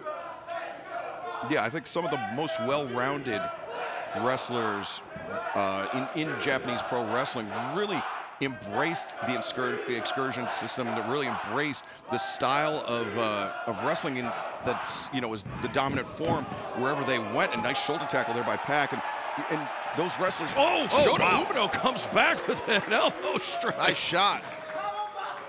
You heard Umino say, "Come on, bastard!" I love it. Good stuff, good fire by the young man there. Yeah, we got the shooter and the bastard here in our main event on AEW Dark. And now Pac and Umino on the outside. Shota sent into the barricade. But, you know, the point I was going to try to make was that the most successful wrestlers in Japan seem to be the ones that are best able to marry the Japanese style with the style of their excursion, whether, you know, it's in Europe or Lucha Libre in Mexico or maybe even multiple locations. Yeah, you just diversity in your style. Oh, there's going to be a big, big chop, I think, coming here right about now, Excalibur. I got a funny feeling. Oh, maybe not. Pac fooled me. No, it's going to be a hammer throw across the ring. But there's the power of Pac on display. He is an incredible athlete, the bastard Pac. And, you know, I mean, his reputation precedes him everywhere he goes. Shota Umino knew that he was going to be walking into a fight here tonight. Yeah, for sure. And you see Pac kind of have a little fun with the live audience here. But don't you worry. He knows he is zoned in on his opponent. And that was a full body slam right there by a very powerful bastard Pac. Got Pac now heading, looks to be up the ropes. He is taking his time. He's letting Umino return to his feet under his own power. And if I've seen one, Shota tried to take Pac off the roast Pac, the shoulder to the midsection, and now vaults off the back of Umino and comes in, but Shota, I like it. And the diving uppercut there by Shota Umino, and there's that European influence on Shota. Sure thing. You know, we hear wrestling here for the young man from Japan right there, and he really caught Pac with that running uppercut forearm. And Shota Umino has been in the UK for over 2 years competing, and Pac went hard into that barricade. I think Pac's throat actually came down on that top rail. Yeah, that could really just knock your voice box for a loop. I've had it happen to me. Our cameraman just got a little banged up there.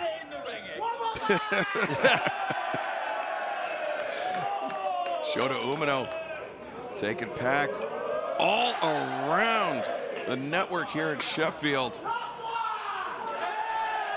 And Shota is somebody that the UK fans have really embraced since he's been on excursion.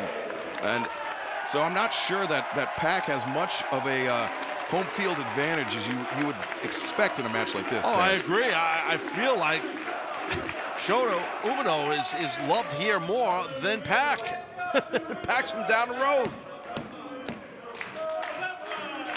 Now Shida on the apron, comes over, DDT, plants the bastard. Shida covers.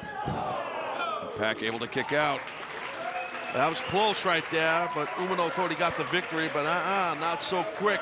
The All-Atlantic champion, smart, getting out of the ring, trying to slow the momentum down of Umino.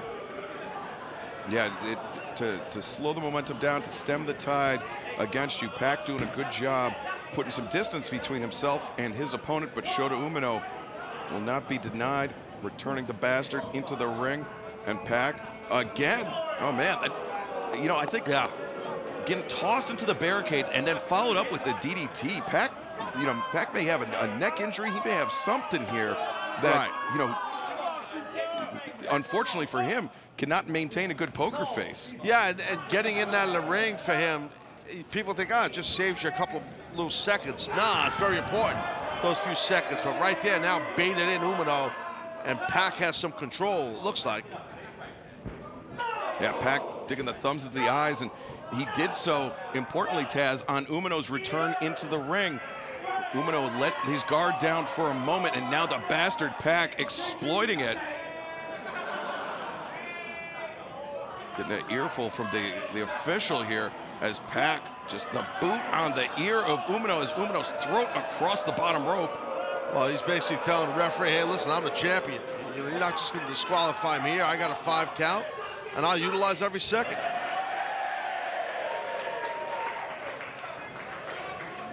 And now the snapmare center of the ring. Pac drops the knee across the mouth. And now the headlock bringing Umino down. And Taz, Pac is one of the quickest men. He's one of the most fleet-footed wrestlers I think I've ever called, but he could slow it down and he could use his power to grind out a submission victory. We've seen both sides of the bastard. Yeah, you're right, and he does a great job of it, being a hybrid. Having that explosive speed along with insane power, which we're seeing here with a strong rear chin lock on the jawline, completely jawline of Umino. And Umino pops the hips, scoots the hips to the bottom rope to force the break. And Pac taking every moment of the 5 count for the clean break, or not the clean break, but the 5 count for the break, I should say. And yeah, you see Umino is just laying there, lifeless, just about. Oh, and stepping on his head again. Pac just driving the heel into the back of the head of the challenger, Shota Umino. Oh, damn. Oh, yeah, well, he's getting his head.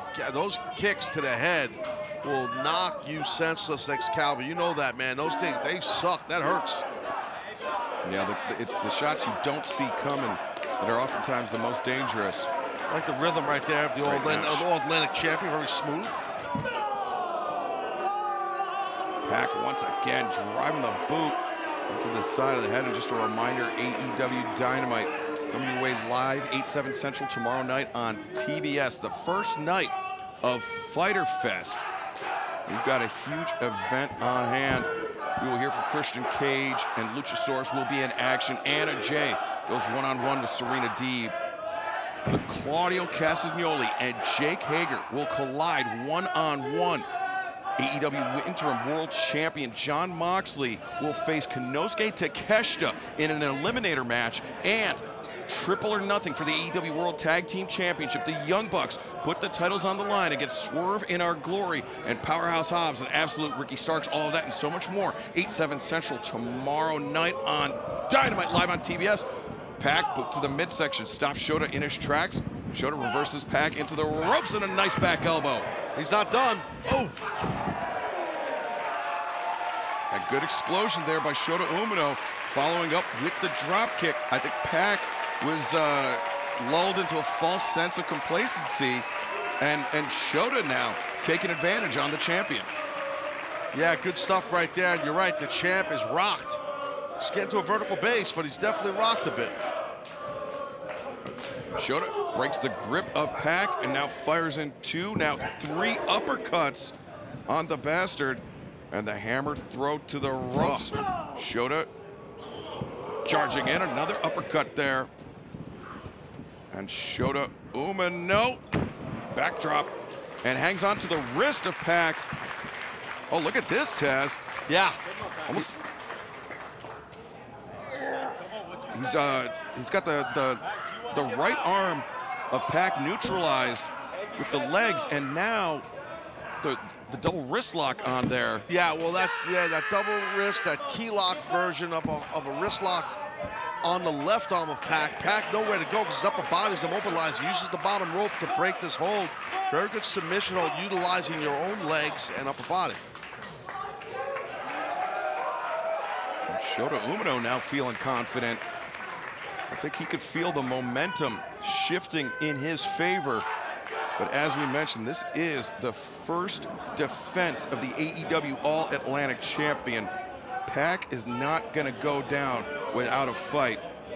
Yeah, Shota Umino. I think it's really cool, too, that's being defended here in Sheffield in the UK. And you know, could you imagine? And it definitely could happen if Umino becomes the champion and beats Pac right here in his home country. Yeah, that would be a huge upset on a broadcast. We've already had one huge upset as Shota Umino laying in the elbow strikes to the jaw. A little bit of Moxley style. See what he did right there? That's the influence on Moxley. Yeah, he did. Yeah.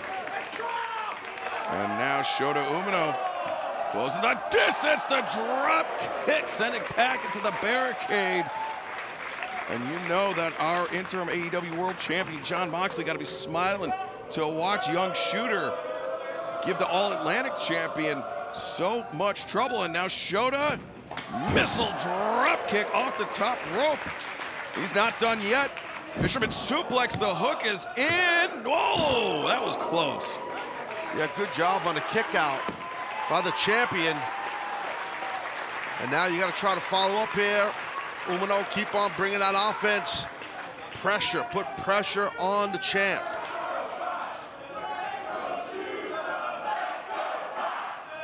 The crowd here in Sheffield divided right down the middle. And Shota maybe, he's trying to bring Pac up, but instead Pac gets low. Can Shota Umino outpower Pac? Oh, the soul butt landing. It was smart by the champ to drop to knee to prevent the lift that Umino was trying to do, but these kicks are brutal here. And Pac, a single leg drop kick, the heel of Pac's boot colliding with the side of the head of Shota Umino. That same head that we saw Pac kicking and stomping on earlier. Yeah, definitely a physical battle, but we'd expect nothing less. And also, just like to mention a thank you to Revolution Pro in the UK for hosting this match, the first challenge of the AEW All-Atlantic Championship. And Pac, a drop kick of his own, takes down Umino. Explosive might get him. Just a 2 count. And Tez, you know, a missile drop kick, a shotgun drop kick are, you know, it's an impressive technique. It's a very effective technique. But when you're somebody with the leg strength of Pac, I mean, he's got massive quads, he's got massive hamstrings, and it just puts so much more power into those kicks. Yeah, because his core strength too, man. He's explosive, and you saw in that missile drop kick, just exploded through the body of Umino. It's like a chorus singing gimmick broke out here, so we'll just lay out, I guess. He's a bastard, he's a bastard.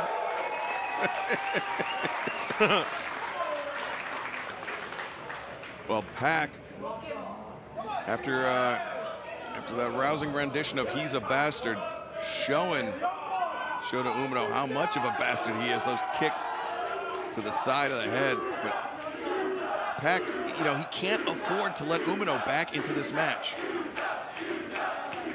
Playing with him, the All-Atlantic Champion is playing with the challenger right now. A little hip check there by Pac. And now Shota Umino, the elbow strike to the jaw, but oh, Pac, man.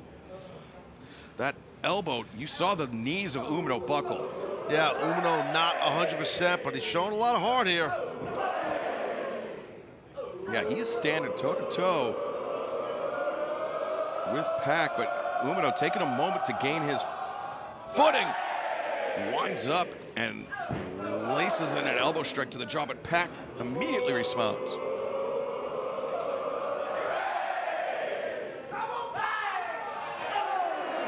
Shota maybe making a mistake, trying to stand toe-to-toe in exchange with Pac, but neither man willing to give ground. And Shota, wow, now Shota gaining the upper hand. Shota charges in, Pac, oh! Beautiful snap. Talk about lulling somebody into a false sense of security. Yeah, that snap German suplex, but he's up. Umino's moving. Oh, well, he was moving. Yeah, Pac caught him with a kick across the jaw. Umino lifted up Pac, the knee strike on the way down. Enziguri there. And now the thrust kick by Pac stops Umino in his tracks. And oh boy. Ah. Shota Umino just, I mean, that was a crunchy. That was right out of Trent Barretta's playbook right there. That's exactly what I thought of, was Trent. And Umino's somebody that in his training spent many hours at ringside observing, you know, from really the best seats in the house, and you pick up influences, you pick up techniques like that. And Trent is somebody that competed a long time in New Japan Pro Wrestling, and his influence is shown right there on Shota Umino. Both guys here, both athletes are down. Got to try to get up. Someone's got to get the advantage. I got to tell you, Pac seems like he's in a lot of trouble here. That All-Atlantic title could be in trouble. This is not looking good for the bastard, the AEW All-Atlantic champion, as he's pulling himself up to his feet, the assistance of the ropes, but again, the thrust kick on target. And Shota Umino just crumbled. Well, you heard that impact, man. Woof. Uh-oh. Now Pac headed up to the top. Oh, maybe Umino lured him in, and the drop kick, the top rope, Pac sent tumbling. And now Shota Umino launches off the top rope, the DDT, he hangs on. And now Umino, the brainbuster, center of the ring. The cover, 2, no! Super close, you can see Umino's frustrated, he's pissed. Thought he had him. Now Shota Umino with Pac, drops him down, the hanging reverse DDT, the cover, again Pac able to kick out. Well, Umino putting the pressure on the champion right here. He's smart, he's hitting high impact offense, rapid fire. I like it. Shota Umino drawn on the support of this great crowd here in Sheffield, but he needs to apply more pressure to the champion. Pac is so dangerous. And now Shota looking for the Death Rider, but instead, Pac able to avoid it and lands the pump kick across the jaw of Umino, but Shota comes back. Now Pac rolls through, crucifix counter there by Shota. 2, oh, very close. Super duper close. Double underhooks here, oh, nice counter. And the crucifix attempt by Pac. Oh, no, instead. Wow, that's a lot of pressure from standing. Shows the power of the limbs of the All-Atlantic champion, Pac. And Pac cranking on the neck of Shota Umino. But Shota now dropping to a knee. And Pac, he's got the challenger fading. Oh, he's got it. That is in so tight. Yeah, you got to tap out. Shota taps out. Wow, the bastard Pac successfully defends the AEW All-Atlantic Championship.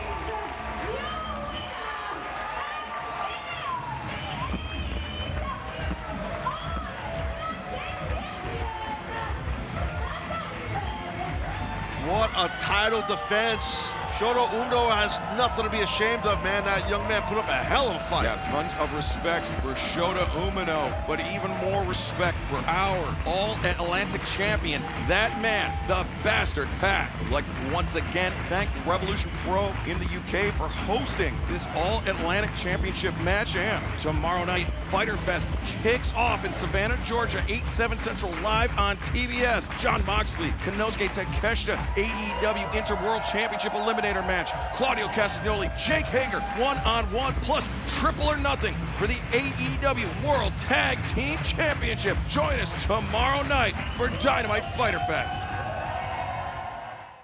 Tomorrow on TBS, it's the start of the epic two-week event. The Clash of the Titans, here we go. Don't miss Fyter Fest Week 1. A three-way tag team title match. You guys versus the Young Bucks. AEW Wednesday Night Dynamite, live tomorrow at 8 on TBS.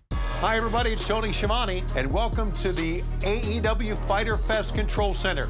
Now this week, be sure to join us for the biggest party of the summer, as tomorrow night on TBS, we began week 1 of Fyter Fest with AEW Dynamite. Tomorrow night's event originates from Savannah, Georgia, at the new Enmark Arena. We will take the air at 8 p.m. Eastern, 7 Central. For our fans coming to Savannah tomorrow night, come early. The matches for you begin at 7 local time. Tickets are available at AEWTIX.com. On the Fyter Fest card from Savannah, one-on-one, Jake Hager of the Jericho Appreciation Society will meet Claudio Castagnoli of the Blackpool Combat Club. This will be a collision of two of the biggest and the best in the world, and two who were part and on opposite ends of the incredible Blood and Guts event a few weeks ago. Also get ready for a big triple or nothing match for the AEW World Tag Team Championship, as the Young Bucks, the champs, defend against both Swerve and Our Glory and the team of Ricky Starks and Powerhouse Hobbs. 3 of the hottest teams battle to see which team reigns supreme in AEW. The Young Bucks have been the champs since June 15th, when they dethroned Jungle Boy and Luchasaurus, thus becoming the first 2-time AEW World Tag Team champs. Speaking of Luchasaurus, he'll be back in action at Fyter Fest from Savannah weeks after he sided with Christian Cage. Additionally, we will hear from Cage live on TBS. What will this egomaniac have to say? Speaking of egomaniacs, we'll also hear from Chris Jericho on TBS. The last time we saw him, he was leading an attack on Ruby Soho backstage. Also on the card, Serena Deeb will battle Anna Jay. We know Deeb is set to go after Mercedes Martinez and the ROH Women's title at Death Before Dishonor on July 23rd.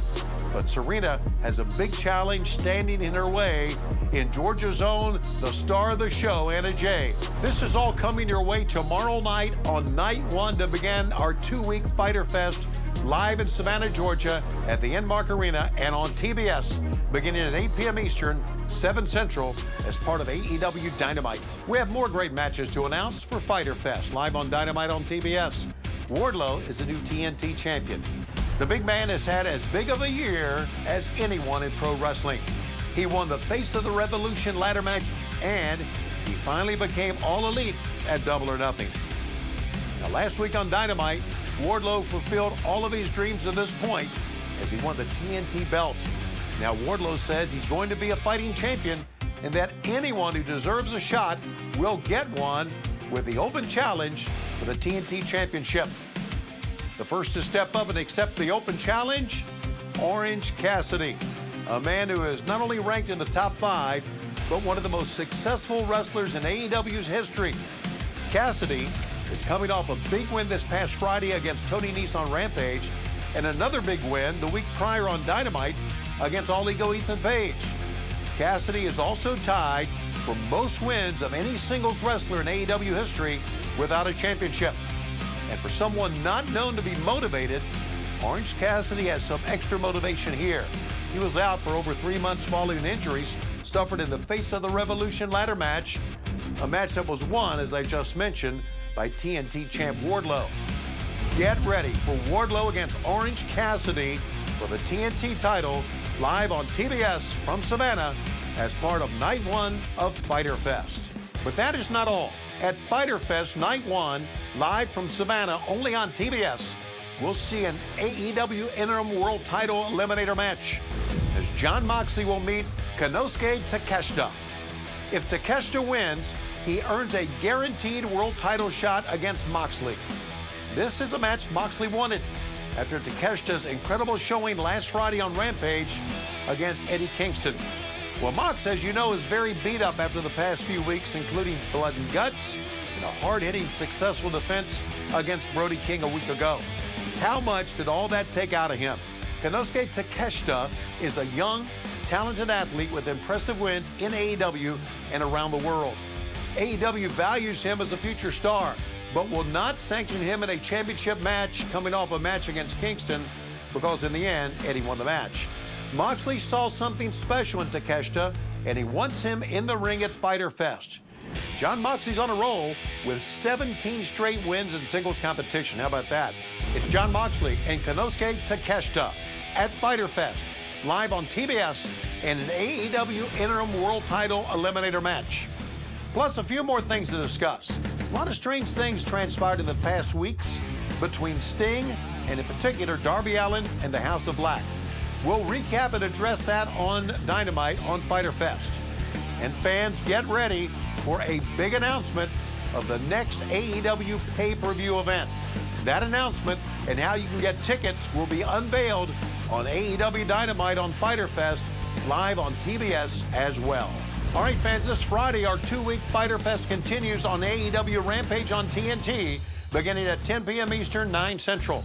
On the card, as it stands right now, a match for the Ring of Honor World Championship as the champion Jonathan Gresham defends against his former friend and partner, Lee Moriarty.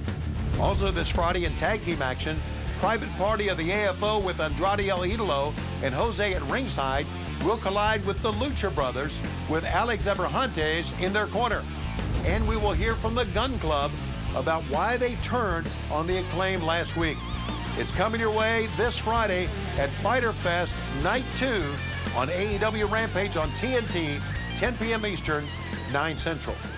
Okay, fans, in 2 weeks on AEW Dynamite, it's Fyter Fest Week 2, and we'll be in conjunction with Shark Week. We have one incredible match signed thus far. It'll be Eddie Kingston facing Chris Jericho one-on-one in a barbed wire death match. And the entire Jericho Appreciation Society will not only be banned from ringside, but they'll be suspended in a shark cage. Now, this match and many more next week will be part of AEW Dynamite on TBS Week 2 of Fyter Fest. This event next week will originate from the Gas South Arena in the Atlanta area in Gwinnett County in Duluth. Tickets for Week 2 of Fyter Fest in Metro Atlanta are available at AEWTIX.com.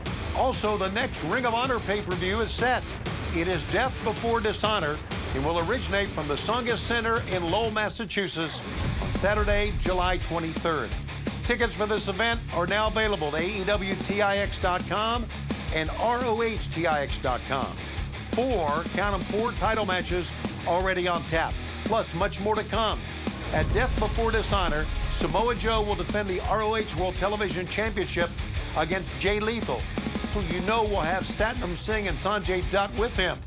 In what should be a tremendous battle for the ROH Pure Championship, Wheeler Yuta defends against Daniel Garcia. As we alluded to earlier, Mercedes Martinez is set to defend the ROH World Women's title against Serena Deeb. And then in the most anticipated rematch thus far in 2022, the Ring of Honor World Tag Team Champions FTR will defend against the Briscoes. Also, the Gresham-Moriarty World Title match on Rampage, how will that affect Death Before Dishonor? We're going to find out very quickly. And one very important note, tickets to this Saturday's AEW Dark tapings at Universal Orlando are now available. But make your plans right now. We'll be live from Savannah, Georgia at the Enmark Arena. For our fans in Savannah, tickets at AEWTIX.com.